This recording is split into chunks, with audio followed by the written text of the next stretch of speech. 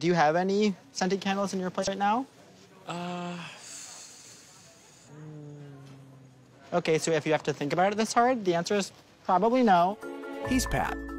He's Andy. They're going on a blind date at their local Walmart to see if love is in the aisle.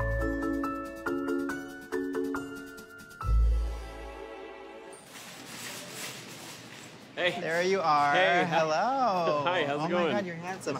Pat. Andy. You must be Andy. Nice to meet you, man. Oh my God, and you already have a shopping cart. Yeah, I'm pretty much here to go shopping. But the date is a plus. Do you like squash? That's coconut.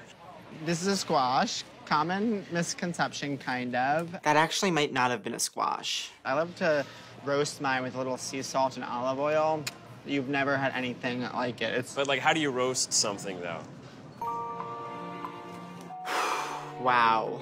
You need a cast iron skillet. Every man should have one of these in their kitchen. You can make pretty much anything in it. Cool. And what's the difficulty of making something in this? Like, zero difficulty. You just need to clean it and take care of it. Let's do a nonstick pan. We should start off with a nonstick pan. No. I'm gonna commit to the cast iron. I'm ready. It's my new pan.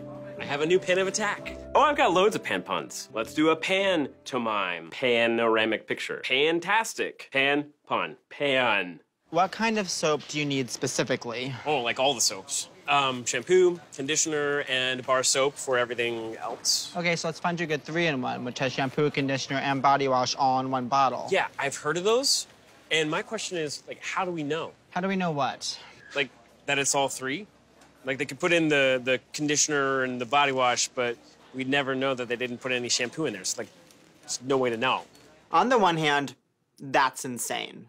But on the other hand, maybe it isn't? Oatmeal cream pie. Have you ever had one? No, that's not really my thing. You're gonna have one of these right now. You're gonna eat it right up. It's gonna be awesome. Fine. Calm down. Yeah.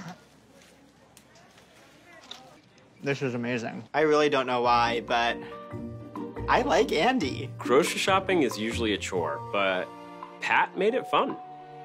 And I would very much like to go grocery shopping with him again sometime. See? Sometimes taking a chance on something new can really pan out.